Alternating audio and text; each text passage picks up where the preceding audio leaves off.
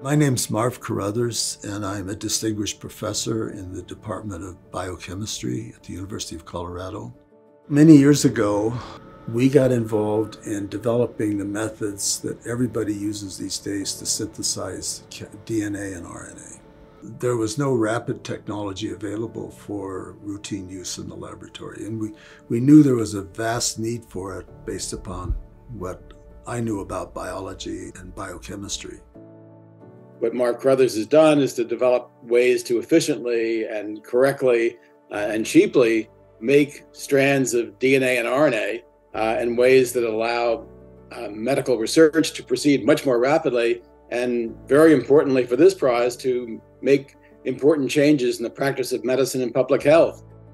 The ability to synthesize short strands of DNA efficiently, quickly, and in an automated way really underlies all of what we do right now in modern DNA sequencing. With these modern DNA sequencers, we're able to produce a human genome in a matter of minutes. During the pandemic, we created a PCR diagnostic here.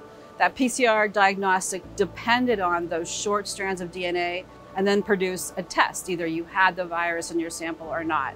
So we wouldn't have been able to do that without that underlying technology of using those short strands of synthetic DNA. I want the world to know of such innovators as Dr. Caruthers and their critically important work. They deserve our recognition and support.